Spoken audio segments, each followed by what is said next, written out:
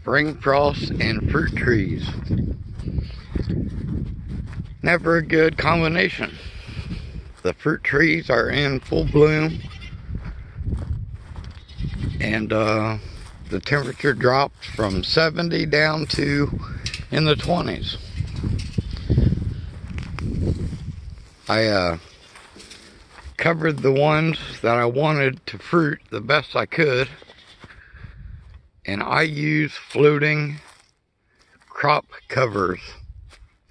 I basically tie it to the base of a tree, up over the tree, then tie the other end.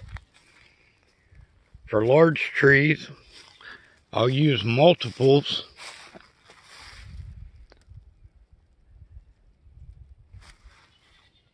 Like this one. The trees are too tall, so I covered up a bunch of the blooms that I could, and then I use a tarp to kind of help out. Now I'll lose these blooms on the side. Even if they get pollinated, they'll probably won't make it. I'm supposed to get an even heavier frost tonight. The reason why I'm even out here is because this apple tree, I really wanted to fruit this year,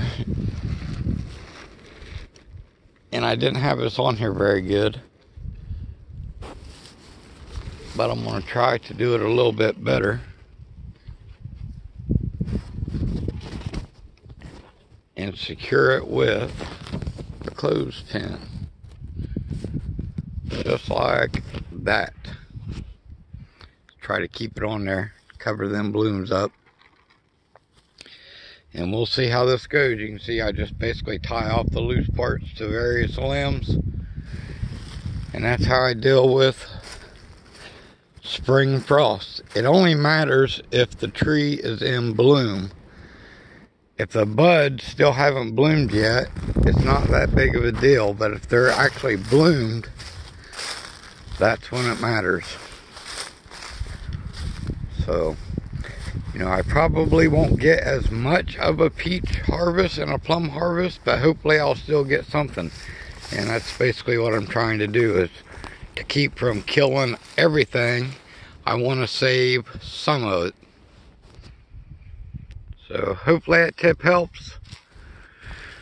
You can get that floating cloth cover I might add. It comes in a couple of different weights. I get the heaviest weight possible.